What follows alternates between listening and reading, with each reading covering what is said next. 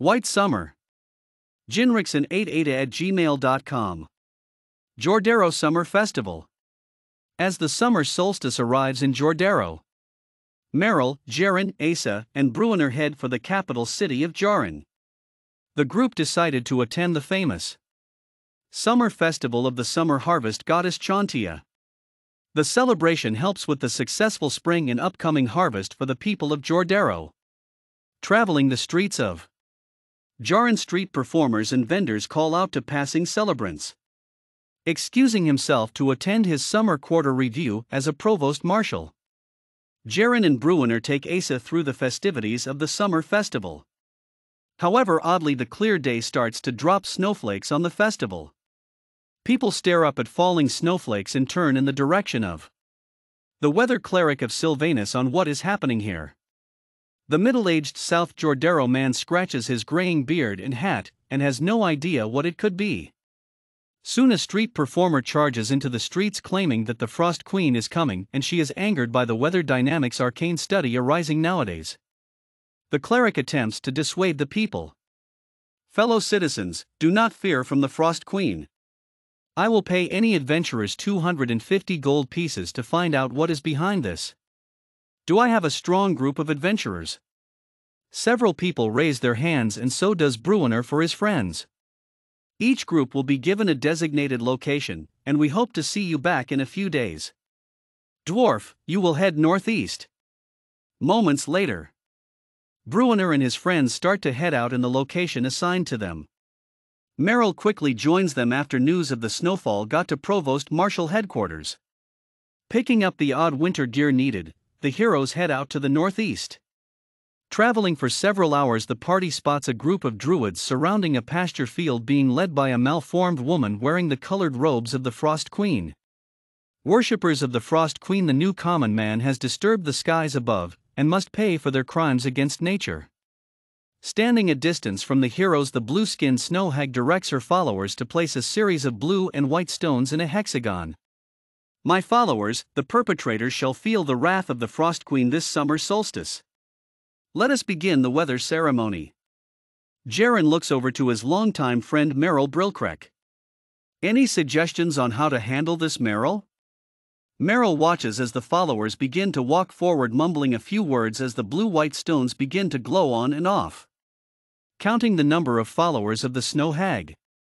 If my knowledge is correct, agree or disagree with me. Asa, those stones serve as a control weather type of device, and with the right words can change the weather patterns. Is that right, Asa? Asa mumbles a few words, trying to decipher her husband's knowledge concerning the stones. It is correct, my love, and for it to work it's entirely the weather needs to stay clear. This snow hag appears to be a druid, and the stones seem to enhance the spells and its potency. Bruiner speaks, so we have two choices: one, darken the skies, which are limited, or destroy stones. I go with destroying stones.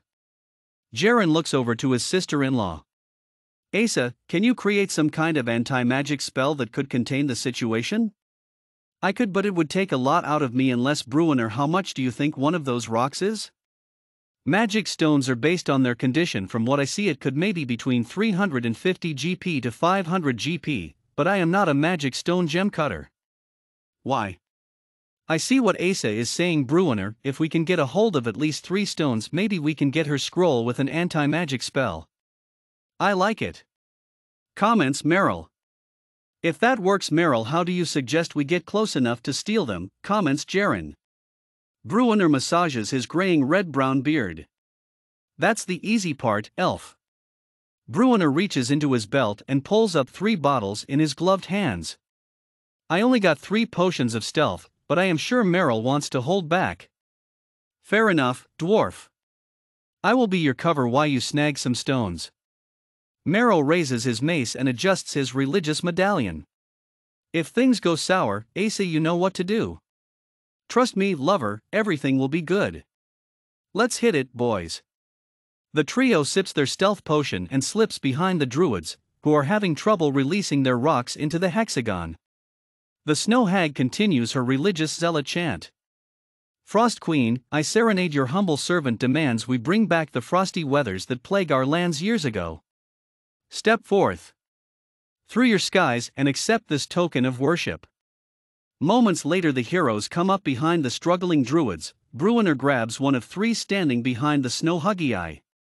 The druid struggles but is quickly subdued by Bruenor, who drags him away from the hexagon altar. Mumbling a few words, Asa displays the druids, who are taken from behind by Jaren and Bruenor. Holding his position, Merrill quickly prepares to strike any druids who seem suspicious of their friends. Moving quickly, Jaren and Bruenor take the remaining stones and walk through a portal set up by Asa in the deeper woods as the snow starts to blow harder and drops quickly. The breath of the heroes is quickly appeared like frosty steam. Jaren and Bruenor quickly return carrying a scroll they hand off to Asa, who is making her illusions move like puppets. Reviewing the scroll, the puppet illusion begins to disappear. The mix of druids points out to their high druid, who turns and sees the heroes zipping off a quarry of arrows at some of the druids. Bruenor charges the others with his warhammer axe. Merrill pushes his way from the shrubbery, charging the snow hag with his mace of smiting. You will pay for interfering with my plans, heroes. Serenade raises her fist and releases a sleet storm on the heroes, who struggle in the advancing sleet storm. Asa releases the spell on the scroll into the air, as the sleet storm starts to surround everyone within the hexagon altar. Asa yells over to Merrill. Merrill, use some of your fire divine spells. The hag is vulnerable to fire. Do it now while I have the weather storm contained in the hexagon. Do it, lover, or no dessert from me tonight. Merrill acknowledges his wife and releases a series of divine fire spells on the snow hag. Starting off with small flames, he then strikes the ground with his mace, and a bright orange fiery flame strikes the snow hag. "No!" screams the snow hag in burning third-degree burns from fire strike. The fire burns 30% of her body, release a storm of steam and mist from her. She vanishes into a portal that is quickly opened with Asa and her free hand, sending the snow hag into a magical ice prison built the Kapaka people and the mage Lander. The remaining druids flee, casting into their wild animal forms and fleeing back in the surrounding deep woods. Finishing their opponents, Jaren and Bruenor gather up the remaining blue-white stones and placing them in a box taken out by Bruenor in his backpack of holding. Asa joins her friends but is drained from her spellcasting. She collapses into Merrill's hands as he gives her a potion of vitality to bring her strength back. Asa looks up at her husband and kisses him as the skies return to early summer solstice. Epilogue. Asa, since you have not been to Janran, where did you send Jaren and Bruenor to get that scroll that drained you? Merrill helps her to a log on the perimeter of the hexagon altar. I sent them to Master Lander and his library. It was there I was sure the boys could find something to help out with that snow Huggii. He also has been training me in some arcane combat arts and more facts about my new home here in Jordero.